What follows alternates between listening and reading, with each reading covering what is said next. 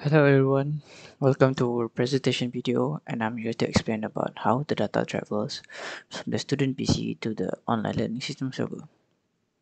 Before we go any further detail, we have to know what is OSI layer.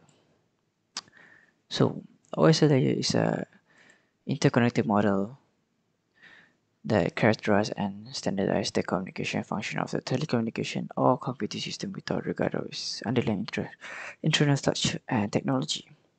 And why is OSI layer important? Because we will use this OS layer to see how the data or the communication happen between these two. So this model have 7 layers, which is application, presentation, session, transport, network, data link, and physical. So first of all, application layer. So let's say if the student want to access the server using a browser. So that browser will work as an application layer that will request content from its website, which is the online learning system. So it will return the content in a requirement format, which generate a HTTP control. Second is presentation layer. So in the presentation layer, let's say that if a student want to submit a file or anything, the data or file will be converted into bit stream before being transmitted so that computer can execute the program, which is called a translation. Then the data will be encrypted for privacy purpose to carry the sensitive information, which is called encryption. Then after that, the data will be compressed to reduce the data bandwidth of the transmitter and speed up the transmission rate. And this is called compression. And another thing is, let's say if the lecturer want to open the file to mark the student's answer and something like that, this process will happen again, but in backward, it will decrypt the data and decompress and deconverting, so it will be back in the normal form again. So the lecturer can see what the student sent to the lecturer. The third one is session layer. So let's say that if the student want to access the web server, the student may need to log in with the username or password to create a secure connection between the student and the server, so the unauthorized person cannot access the website. So this is called the session layer, where the person will request and the server will respond, so it can create a established session between these two. So the fourth one, transport layer. So in this scenario, the data of the student that transfer from the session layer to this layer should be divided into smaller segments to maximize the probability that each one of the data is being delivered correctly to the destination. And network layer. In this layer, the packet of an IP address of the student the server will be added to the header, so the student computer that connect to the modem using TCP/IP will ask for the local IP address of the online learning system server. Then the modem respond and give the local IP address to the student's computer. And the fourth is data link layer. In this layer, is responsible to correct any error that may have occurred in the physical layer, so ensure that any data transfer the error free between nodes over the physical layer. So in this case, the MAC address of the student and the server will be framed and its content the packet. And lastly, the physical layer.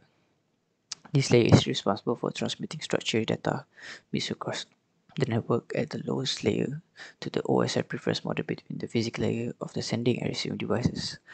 So the student requesting data and receiving information process take place where the requested data and was in raw bits and sent over and received over Wi-Fi modem. And that's the explanation how the data travels from the student's PC to the online learning system server. Thank you.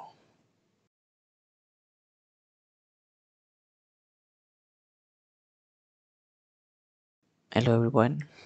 I'm here today to share with you the experience that our team had while conducting this project. The first is learn to work in collaborative environment. So since the start of this group project, Every once or twice a week, we had like a meeting to discuss our progress. So from there, we learned to plan and manage our time efficiently so that we can achieve our progress and goals. And in group project, it's also important that we manage our time and do our part correctly so that it doesn't affect others. And second is share diverse perspective. So when during discussion or group discussion, we we will receive a lot of different opinions and ideas from others. So from that, we learn how to receive different kind of opinion, perspective, or ideas from others with an open mindset as long as it's related to our topics. And second is how DataCom have impact our life. So as you all can know that this is a group project. Even though it's a group project, we are not allowed to see each other because of the COVID pandemic. But we able to finish this project because of the help of the data communication. So we use Discord as our place for group discussion, and we use Google Drive for file sharing, and even use a blog to share or upload our project so others can see. So because of the data communication nowadays, group assignment and group project has become very easier. And third is learn how DataCom works. So after conducting this uh, group project, we can say that we have a better understanding on how data communication works, how data can send to others, how data will be sent to others, and how data share between two other devices.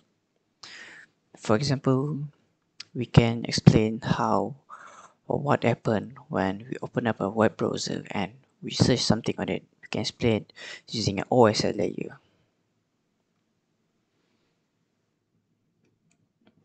That's it for now. Thank you. Have a nice day and stay safe.